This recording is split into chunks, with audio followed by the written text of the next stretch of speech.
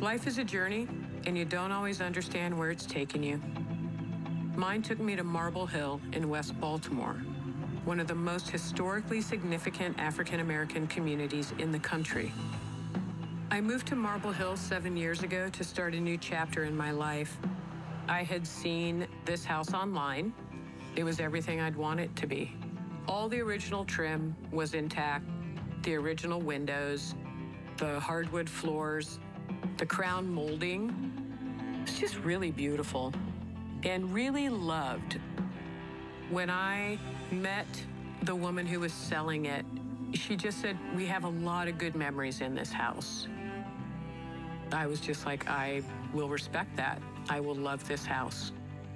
I didn't intend to have to rescue my own home. An electrical fire ripped through it, and I had to put it back together.